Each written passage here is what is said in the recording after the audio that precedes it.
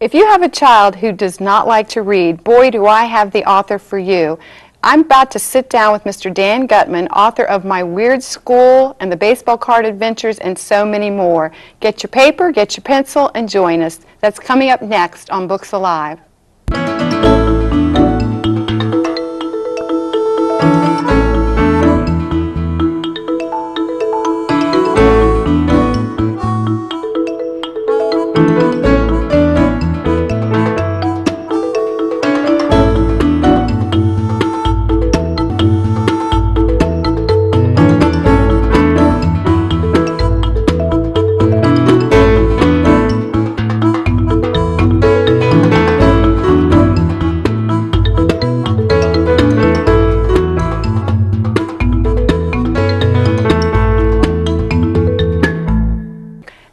Thank you so much for joining us, and we're so glad that you're here today.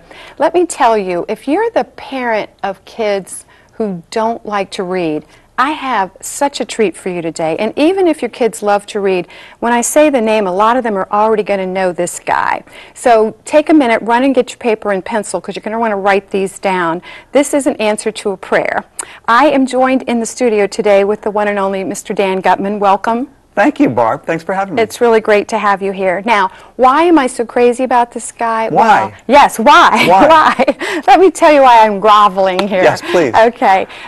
He writes, he gets it. He gets what these kids are all about. And he has written for second grade way on up. And he understands something that they're looking for. If you had to define what it is you're trying to write and who you're writing for, could you do that? No. Oh. Well, I write for everybody. Okay. I have like picture books for kindergarten kids and easy readers for kids who are just starting to read, and like middle grade novels for 4th, 5th, and 6th graders.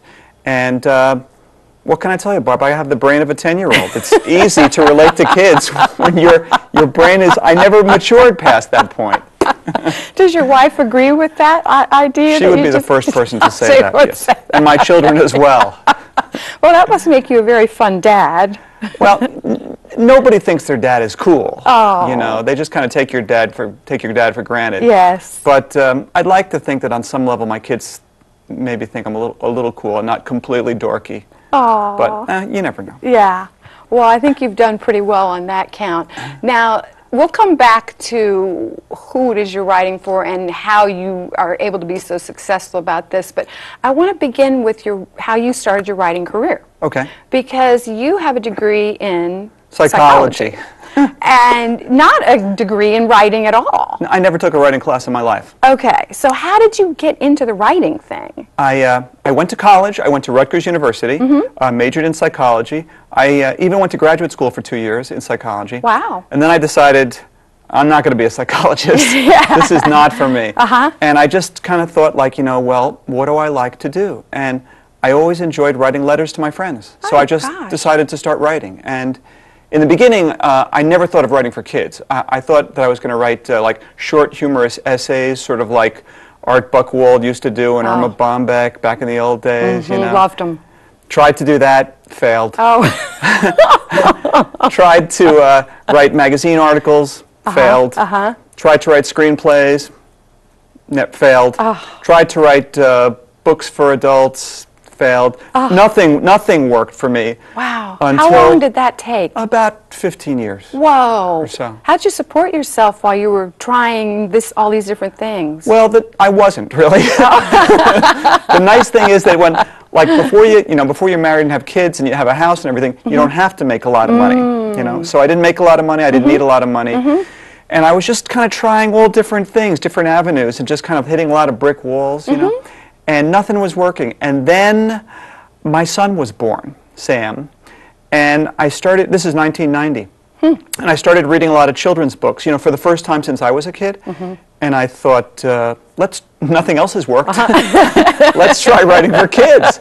And as soon as I started writing for kids, I felt, this is what I'm good at. Wow. And so I had some minor success doing that, and I stopped writing for grown-ups, and Well, that wasn't the minor success, really. No. Oh. This is a major success? No, that wasn't a success at all. No. Oh, no. No, I had a minor success with a book called The Kid Who Ran for President. Oh, yeah. About a kid who Yes. runs for president. Here, I've got it as a book on CD. Yes. The Kid Who Ran for President. Yes. How fun. What year was this? This was 1996. I got the idea when Bob Dole was running for president. Okay. And a lot of people were saying that he was too old to be president. Yeah. And I thought, if somebody could be too old to be president, Right. what would be too young to be president? A kid. So I got the idea for The Kid Who Ran for President. Oh, that's great. My wife thought it was a lousy idea. And then? And I wrote it in a month. It was like really fast. I just wrote it for laughs. Whoa, you know? yeah. And Scholastic, who was the publisher, got it out just in time for the 1996 presidential elections. Oh, how perfect. And they sold like hundreds of thousands of copies. Wow. And not only that, but like even though I just wrote it for laughs, schools all over the country started using it to teach a government, you know, how constitutional amendments are passed and how the Electoral College works. So they used it in their curriculum, and it got me thinking that maybe I should try and slip other information into my books that teachers could use in school. Well, that was brilliant. And this is the kid who became president. So after he ran, Yes. and then he had a wonderful campaign, and then he succeeded, and then he gets himself into some sticky situations there. Yes, yes. Yeah, so those are awesome. My characters always get into sticky situations. Yes, they do. They do. Now, following those, would Virtually Perfect come in there after that? Around that time, I started writing. I got the idea in my head that I like to take an ordinary kid, like the kid in The Kid Who Ran for President, and put the kid into an extraordinary situation. Yes. You know, a kid finds the most valuable baseball card in the world. A kid gets the chance to take one foul shot in the middle of the NBA Finals for $1 million, you know. And Here's I think, the $1 million shot. Yes. That's the guy that gets to take the shot. Exactly. Yes, that's awesome. I think kids like to fantasize about themselves in these situations that could never really happen in the real world. And I started just writing these stories. Virtually Perfect is another one where this kid creates on a computer screen sort of a three-dimensional simulated kid. Yeah. And he gives the kid so much intelligence, it figures out how to come through the screen to exist in the real world like a real kid. So each of these books, they're all on different subjects, but the similarity is that it's an ordinary kid in an extraordinary situation. You know, when they had to take the philosophy out of the file that made this kid, I was like, oh no, oh no. He lost his conscience. Something bad is going to happen. Yes. It's good to have bad things happen to your characters, because then you have to find a way to get them around the obstacle. So this is Victor the Vactor, right? Yes. Yes, a Vactor. We all need one. And I thought it was great how the sister really cozied up to him. I mean, all the women in the book were sort of desperate for appreciation, I must say. Well, I try to, like most of my books, the main character is a guy, because I'm a guy, okay?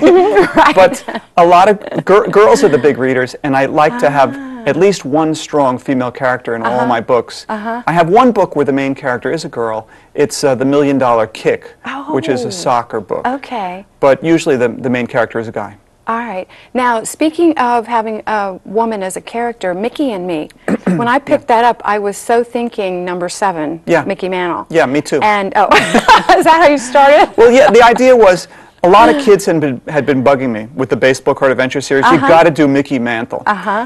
And I didn't really have a great story to tell about Mickey Mantle. I don't pick these guys because they were good people or great players or they played for a special team. I pick them because I can build a really interesting story around them. I didn't have a Mickey Mantle story to tell, but this woman, Mickey McGuire, who played for the Milwaukee Chicks in the female league during the 1940s, she had a really compelling story to tell. Wow. How did you know that story? I was just reading books about you know, the All-American Girls Baseball League from the 1940s. And that movie, A League of Their Own, you know. Yes, that it's a fascinating time period. Yeah. Oh, that's great.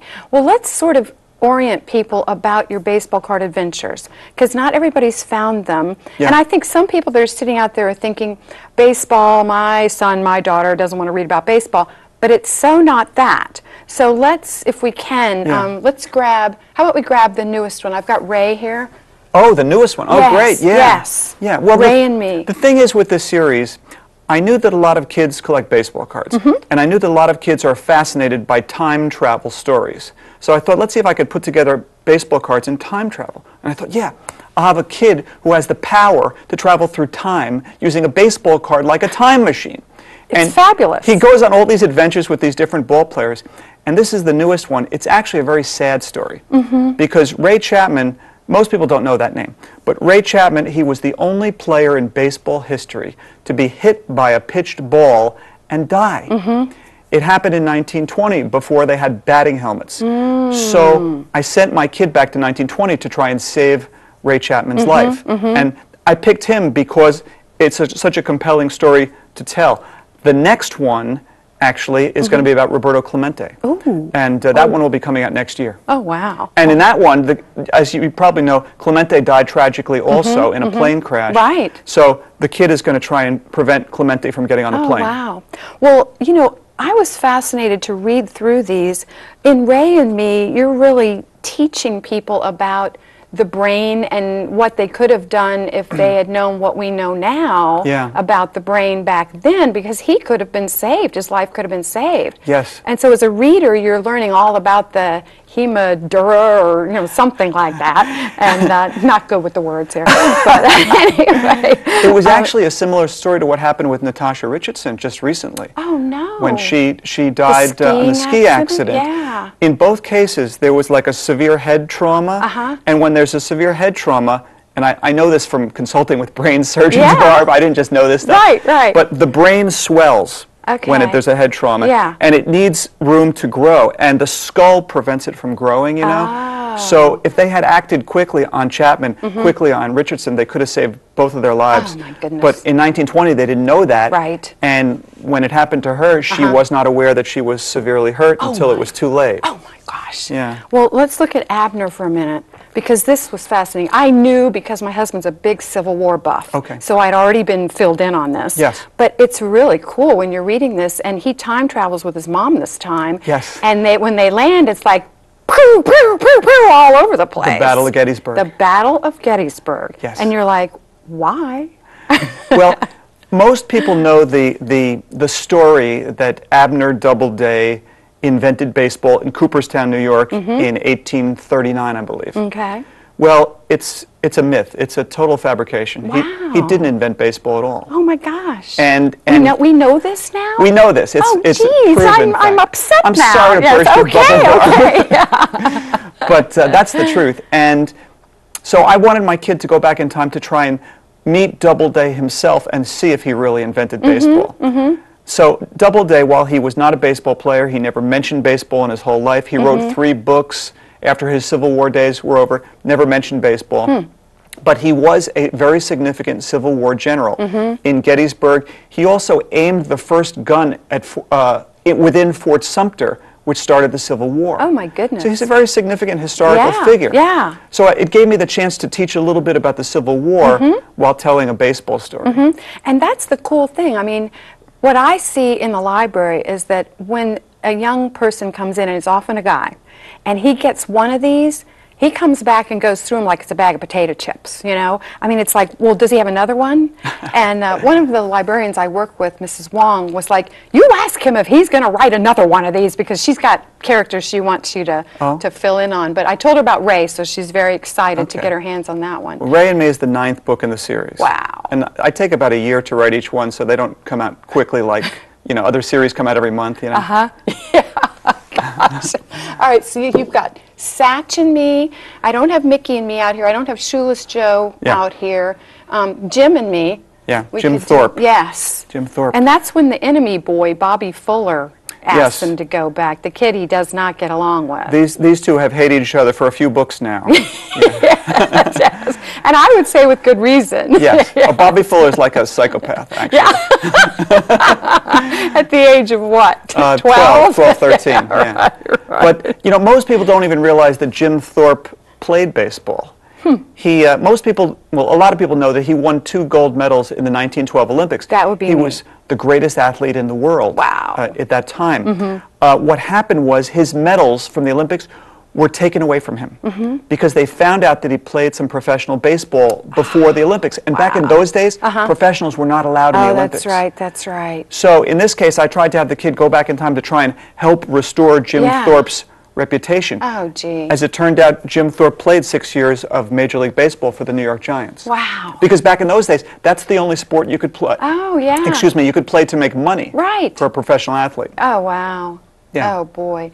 All right, now I wanted to get one of my here. Oh, what? One of the Cordy Stevens, Stuck in Time. Okay. Because it's still the historical time travel. Yeah. Now, I've got Edison somewhere here, but we didn't have room on the table. Yeah. Here's Benjamin Franklin. Is there anybody else? No, that's all. I wanted to do a third one about Lewis and Clark, actually. Oh, cool. But the publisher wouldn't go for it. Okay. Well, here again, I mean, in each one of the books that we've talked about so far, you've got a virtual friend, you've got a kid making $1 million shot, you've got a kid running for president, you've got the kid doing time travel where you're actually learning something about history or science or something. Hopefully the kids don't realize they're learning anything. Truly, it's a total... slip that into the surface. You have it so disguised. I can support you on that 100%.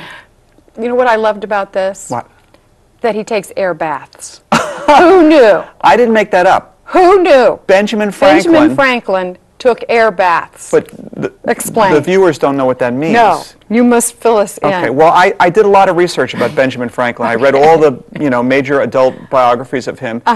And a few of them mentioned that he used to basically sit around with no clothes on. Yes, taking an air bath. And he called it an air bath. Yeah. And this was supposed to be very revolutionary at the time because a lot of people felt that like the air was bad for you. Oh. You know, you shouldn't go outside, you shouldn't ever be without clothes on and be covered up all the time. So he would sit around with no clothes on, and it was such a compelling image. Yeah, yeah. Oh my goodness. I thought it could be used for shock value in the book. Yeah. It was great. It shocked the heck out of me, as it did that lady that meets him toward the end, when the teacher that goes. But the fun thing about this is that when you meet young Cordy here, and those are what the top letters in the keyboard, right? On the computer keyboard, the top left-hand row spells out QWERTY. I always noticed that was the only letters on the keyboard that looked like it spelled a word. A word. You know? I've never noticed that. We'll all look at our keyboard in a whole new light now. Okay. All right. So he sits there and he's forgotten to do his report on the American Revolution. Yeah. So he starts going to the computer and pulling in a few photos and found some text, and he's got a 9-page report that looks fabulous. Right. And then he time travels back to the Liberty Bell, or no, to the signing of the Declaration. This was the signing and the writing of the Declaration. Yes. And I live 10 miles from Philadelphia. Oh. So I could go check these things out, Benjamin Franklin's house, and the building where Jefferson wrote the Declaration, and of course Constitutional Hall where the delegates got together and signed it. And this, by the way, this is a sequel to the book about Thomas Edison, who was a hero of mine growing up. I grew up in Newark, New Jersey, just a few miles from his laboratory in West Orange, New Jersey. Okay. So I always wanted to write about Edison, and this was the sequel to that one. Oh, fabulous. Yeah. All right, well, we've got so many more of your newer books, and especially that My Weird School series to talk about. Okay. We're going to take a short break. All right. When we come back, we're going to pick up with some of his fabulous new books. Stay with us.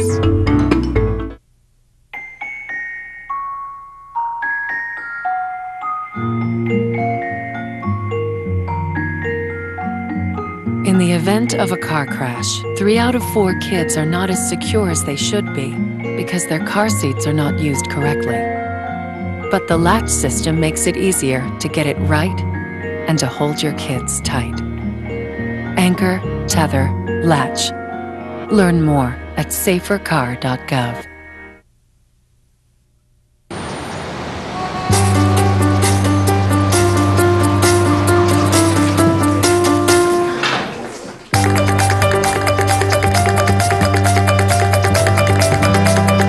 Big dreams and good grades aren't enough to get into college. There are actual steps you need to take.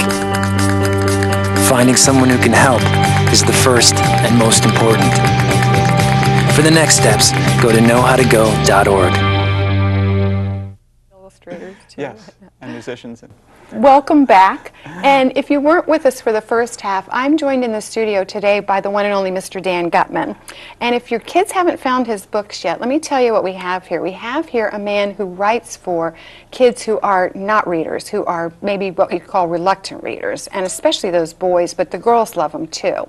And we've gone through some of his baseball card adventure books and some of his early works, and we're about to turn to some of the newer ones. Now, I'm going to grab two that I have read are your favorites. Okay. Okay? And I'm going to start with Race for the Sky, because this was a really cool way to look at Wilbur and Orville Wright. Yes, and it came out on the 100th anniversary of the first flight in 2003. Oh, how fun. Yeah. I got the idea for the book because the Wright brothers are also heroes of mine, and I was just reading a book about them, and it said that there were 5 witnesses to the first flight, and that one of them was a kid. So I thought, bingo, I'll tell the story of the Wright brothers through this kid's eyes. Yes. And it just so happened that he was sort of a semi-illiterate North Carolina fisherman, Oh, you know? wow. So I kind of did a dialect and everything. Oh, and yes. It was really fun. Yes. That book, unfortunately, has not been successful. Huh. So I hope all the viewers will check it out. Well, you know, it's cool because of the way, because it is a diary, it's divided up into little sections because, you know, here's September 8th, here's September 15th. Yeah. And so it's not a whole lot of information in each chunk. Right. And I would think that would be great for kids that don't want to have to stay with the flow or something, you know? I do that a lot in my books. And the same thing you were going to mention, the homework machine. Yeah, let's grab also, it. I try and break the text up so that it's not 5,000 uninterrupted words of type. Right. Because that's what turns reluctant readers off. They got to have a rest. They got to have bite-sized chunks so they can feel a feeling of accomplishment, you know? So that's what I did in this one. I took the 4 characters and I almost wrote it like a play, Barb. I put each character's speech in, you know, one block, then the other person talks, the other person talks. Because when I read a book frequently, I get the characters confused myself. Me too. And I know a lot of kids do as well. So that's why I wrote that book in that format. It's about, obviously, a kid who invents a machine that does your homework for you automatically. A common fantasy amongst children. And you were telling me when we were off camera that a sequel's coming out. Yes, it was so successful they asked for another one. Oh, so, that's awesome. And that's coming out in June? June, yes. The Return of the Homework The Machine. Return, okay. And this time, Barb, one of the characters is going to die. No. Yes. No. I'm not telling you who. Oh, no. You'll have to read the book to find out. out. I'm crying already. I loved them all. And you did a very cool thing here because you did a geek, a teacher's pet, a class clown, and a slacker. Yeah. Okay? Yeah. And kids, when I do book discussion groups, and I've used this, and I say those things, in their eyes, there's this instant recognition of who they know who is that character. Really? Oh, yeah. It's this universal thing. I hope it's not too stereotypical. Oh, my goodness. It's fantastic. Okay. And it creates great discussion because it's like you've gotten, you know how you said in one of My Weird School books that your mother can't come to class unless she's bringing cupcakes or something other like that. Yeah. Or you're going to get under the desk. Right. It's the same thing. We enter their world, you know, and when I said, you know, that's who's in there, it's like getting into their world and they know we know. You know? We know what you're living. We know what you're going through. The other thing I thought was cool in here was the, is it right or is it wrong to have a homework machine? Oh. And the gray. Yeah, you know, I don't try to teach like moral lessons in my books because I think kids see that a mile away. They've got radar. Yeah. Yeah. But, you know, sometimes you'll find a character in like a moral quandary. Yes. And it makes the story more interesting because there's conflict there. Like in the baseball card adventure books, the first one, he finds this priceless baseball card in an old lady's attic that she asked him to clean out. She told him to throw all the stuff in the garbage. Then he finds the most valuable baseball card in the world. He's got to decide, do I have the right to keep this? Yeah. Can I sell it? Yeah. Must I give it back to the old lady? Yeah. And these are issues that the kid has to decide, and I think it's good when the character has a situation like that, because the reader can put themselves in the same situation and say, gee, what would I do if I was in that situation? Yes. And then the whole class can have a big argument over what's right to do. Absolutely. All right, your other favorite? Yes. As I understand. My absolute favorite. Your absolute? Johnny Hang Time. Didn't sell. Oh. I can't imagine why not, because Me he's a neither. stunt kid. I know. Oh. You know, my son told me he thinks that book didn't sell because I should have called it The Stunt Kid. Ah. I shouldn't have called it Johnny Hang Hang Time. Time. I said to him, Sam, I said, Yes. you know, when Mark Twain, he didn't write Sailing Down the Mississippi on a Raft. Right, He wrote Huckleberry Finn. Right. And my son said, you're not Mark Twain. You should have called it The Stunt Kid. Oh, no. But yeah, it's a kid. He's always jumping out of windows and having himself set on fire and stuff like that. It's very exciting. It's got action. It's got romance. It's got comedy. Yeah. It didn't sell. Oh. What are you going to do? After being on this show, Millions. totally. You're home. You can quit worrying. All right. That's what I need. Now let me dig out, well, Getting Air. Yes. Where is, oh, Also here it is. inspired It's by right my here. son. Was it? Yeah, he was a former skateboarder. Okay. Now music is his life, but he was a Oh. skateboarder for a number of years. All right. And I was also inspired by Gary Paulson's wonderful book, Hatchet. When I read this, I was like, this has got Hatchet right in it. Yeah. I thought, you've got skateboarding, you've got the survival. Survival. Yes. And I was like, whoa. Yeah. So you want to set up for people who haven't read it, give them a sense of what we're doing here? Yeah, well, it's some kids, 4 skateboarders they're on a plane going coast to coast, and their plane is taken over by hijackers. They fight back, they subdue the hijackers, crash land the plane into the wilderness, and then they have to survive in the wilderness on their wits and what they know, and the kid's sister more than anything else. Is that true from your family? Would Emma help Sam? Emma, yes. She's like the Girl Scout in the family, and Sam is the skateboarding, heavy metal listener. Question for you. Yes. Troubleshooting, though, problem solving, would Sam be good at that? Troubleshooting. And problem solving. Would he be a good problem solver with just who he is as a person? Yeah, I suppose so. Why? Okay. Why? I was just curious. One of your characters was a problem solver. Was it Kip? I'm trying to remember. And I thought, I wonder if that's the same kind of personality. Yeah. Well, Whatever. You know, if my son inspired anybody, he inspired the kid in the homework machine named Sam, who is also, my son's name is Sam. Yeah. Who's kind of like a, I wouldn't say goth kid, but he's kind of a rebel. Yeah. He's a good kid, but a rebel. Yeah, yeah. Hey, rebels are good people. Okay, now this one. I will never, ever, ever forget the search for the gold-plated knick-knack. If you all do not care for fantasy, we have a chapter for you.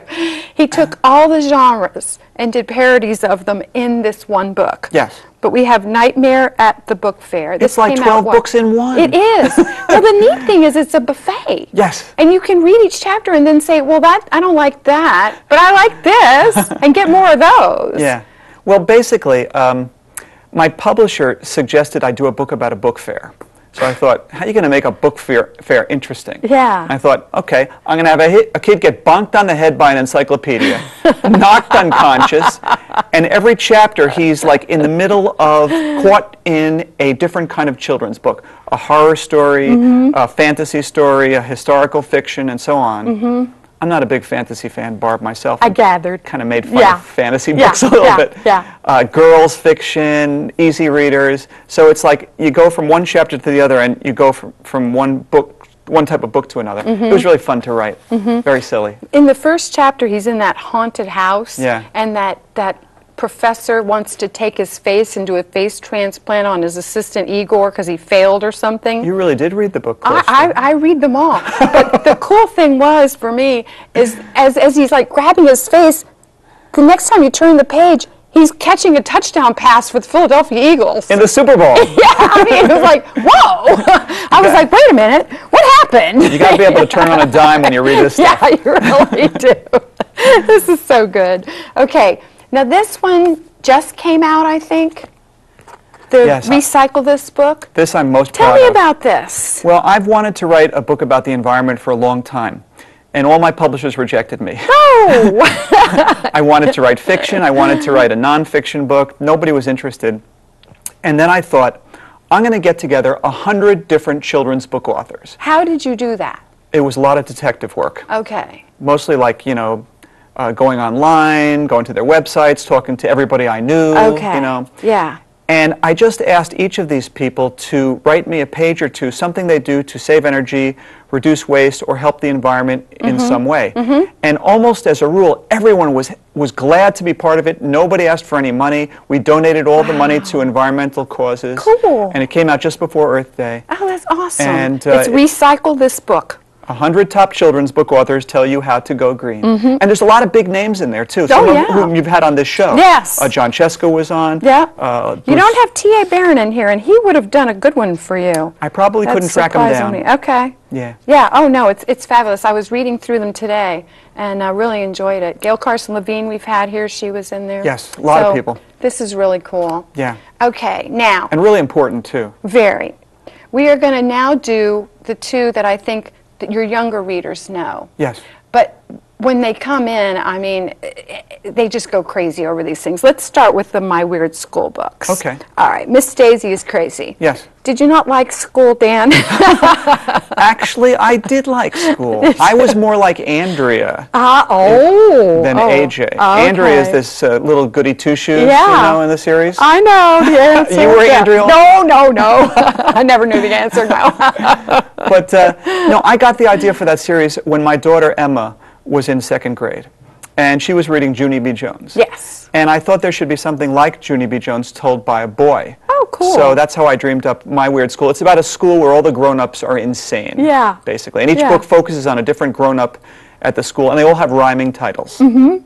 Miss Daisy is Crazy, and she hates to read, she hates school, she wants to see how many bonbons. Right. Doesn't know how to do any kind of mathematics. Worst teacher in the history of the world. Yes. And you said we're talking about like my books are like popcorn or what were you? Potato chips. Potato chips. Yes. These books, the kids eat these books up like popcorn. I'm telling you. Yes, they do. And it's great for like I'd say 1st, 2nd, and 3rd graders. Even kids yeah. older than that seem to enjoy them. My daughter's still reading them, and she's in 7th grade now. Oh, wow. But she's my editor, though. Okay. Editor-in-chief. Yes. Emma.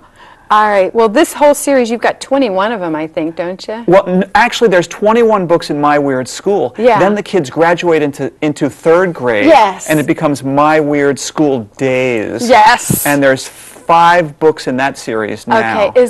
Are you going to write more? Yes, good. at least 11. And Okay. I suppose if it's still successful, the publisher will ask me to continue it. All right. Well, I read this one. I haven't read the others in this series, but Yes. this was priceless. Mrs. Dole, she's the PTA president. Yes. And she arranges the graduation ceremony going into 3rd grade.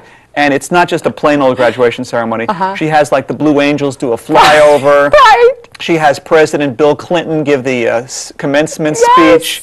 And there's a petting zoo and an eternal flame. Yes, they like the eternal flame. Yes. Well, what happens my is gosh. that AJ, upon graduating, heaves his cap up in the air.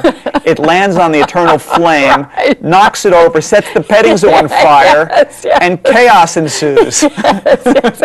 I thought 2 things. I thought, this man needs to run a lot of people's graduations or be an event planner. I mean, he would just be fantastic. And then I thought, I was PTA president, by the way, you and really? I'm deeply offended by this book. Okay. I'm sorry. All right. The petting zoo, I like the part where you said that, you know, the lady says, well, our children are graduating into a world of diversity. And this petting zoo represents that diversity. I mean, you guys can see how much fun this is. These things are just crazy. The only reason I had the petting zoo, Barb, was so I could have it set on fire and have the animals running around like crazy. Yeah, right. Sort of it's a mad world or Yes, something like exactly. that. Yeah. I always try and find a Oh, way at the goodness. end for, like, you know, crazy things to happen and everybody goes nuts. Yeah. And the characters are really a lot of fun along the way. Is this the one where the teacher is pregnant and the kids don't know it? Yes. And she faints and, She the passes one out. says, slap her! Yeah. No, you slap her. Yeah. That's what they do in the movies. Well, they thought she passed out from eating too many bonbons. Yeah, that's right. Have you been eating too many bonbons? No, I gave them all away. Oh my goodness. All right. She married the So- reading specialist, by the way. Yes. Mr. Mackey. Yes. And they named their child Jackie. Jackie Mackey? Yes. Very good. All right. Well, you get the idea here. There truly is something for everybody. And I'm going to go back to the question I started with about reluctant readers. I mean, do you think they're different from other kids in any way? You were talking about that they need to have some closure. Yeah. So that, you know, but what else? I mean, your topics are so phenomenal. Barb, How do you define that? I hated to read when I was a kid. Okay. I'm sure most of the authors you've had on your show, they all, you know, from the moment they were like 3 or 4 years old, they loved to read. They'd go to the library and read every book on the shelves. Right. I hated to read when I was a Okay. kid. I thought reading was boring Yeah. and hard to do. Yeah. And my mother was really worried about me. Oh. And she used to buy me comic books and Mad magazines, hoping it would get me interested in reading. And it didn't work. Oh. And it wasn't until I was in about like 4th grade or so that I became a big sports fan. Ah. And that's what got me into reading. And I figured that because I was a reluctant reader myself, I relate well to kids who are similar. And I always tell like parents and teachers, I say, you know, find the thing that your kid really loves to do. Maybe it's sports or music or skateboarding or extreme sports, whatever it is. There's books about that topic. And if your kid sees books about that topic, he or she will get into them, just like I got into books from my sports background. And because I was a reluctant reader, I know what really bores those kids. You know how like some authors will go on for page after page describing what the weather looks like Yes. or what people's faces look like? Yes. I cut all that stuff out because kids get bored by that and they forget what the weather looks like anyway. Who cares what the weather looks like? Just get on with the story. You want action. Exactly. Yes. So that's what I do. I try and make short chapters. I cut out all the fat. When I'm done with my manuscript, I go through the manuscript and try and cut out any unnecessary words and just try and really make it bare bones and to the point. Well, you are so successful, and this is such a wonderful thing for people and for librarians, because when those kids come in, we can just go over to the G's and go, look, Gutman, go for it. Thank you so much for being here. Thanks so much, It Barb. was really, really fun. I really appreciate you having me on the show. And thank you all so much for joining us. Come on into the library. We have a whole shelf of Gutman books in there for you. And as always, come see us at the library.